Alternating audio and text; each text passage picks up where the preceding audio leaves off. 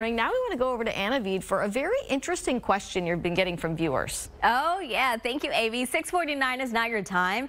And we have been hearing from viewers that every other morning, the traffic lights at the intersection of the Gulf Freeway and Monroe are out or blinking red. It's a major intersection with lots of traffic. And when they're out, it causes major backup. I reached out to both the city of Houston and TxDOT, and I learned this location has an interesting problem. Crews are battling rats. They're chewing through the insulation of the cables and causing those issues. Houston Public Works is using multiple tools to solve the problem, and it's actually happened before. Last year, there was a similar problem along Airport and College.